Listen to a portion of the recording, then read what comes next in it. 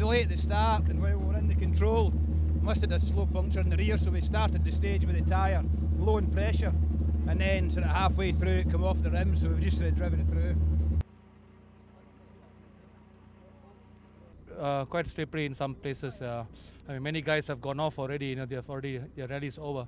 In Malaysia, you can't really go flat out. You know, if you attack every corner, you probably go off.